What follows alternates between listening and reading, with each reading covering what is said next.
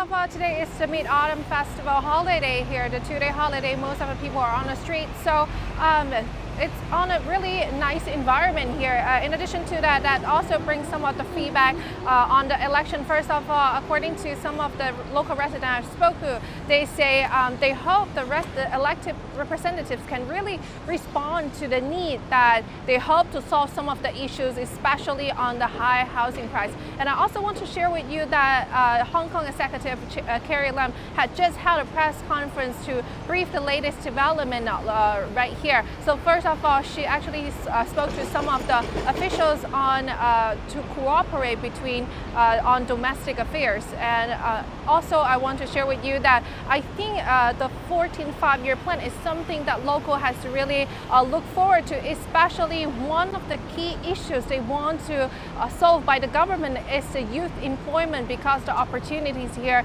and they also want to embrace all the opportunity as they collaborate in the greater Bay Area. In addition to that, at the press conference, Carrie Lam will travel to China's mainland for a week, so that's something that we will look forward to. In addition to that, I want to share with you some of the new development here. So yesterday, the head of the Security Bureau briefed that the upcoming election in December on the Legislative Council members, they will also insist on the candidate eligibility review to make sure that all the selected candidates will support the basic laws. In addition to that, they have to support the concept of governance by patriotism, and also they will support the Hong Kong government under the one country, two system. In addition to that, I want to share with you that a latest development here is Hong Kong police on Monday arrested 3 students of the student politicism group on subversion.